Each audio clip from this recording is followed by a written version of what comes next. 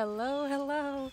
This is Stephanie from Our Natural Wisdom, and we got a good amount of snow overnight.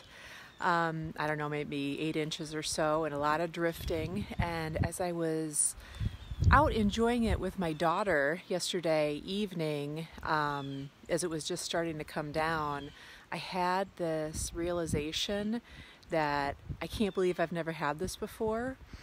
That when we walk through snow and when we shovel snow and when we play in snow, we are surrounded by billions and billions of crystals.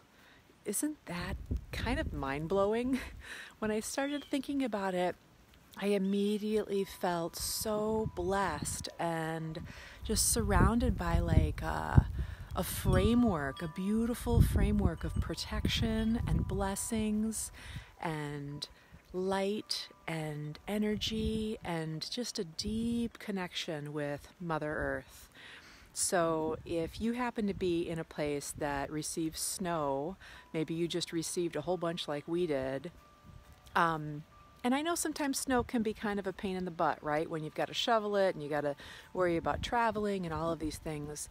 But I invite you to explore a new relationship with snow, even these big snows, and think of how you are connected to it and experience it as being surrounded by billions and billions of crystals.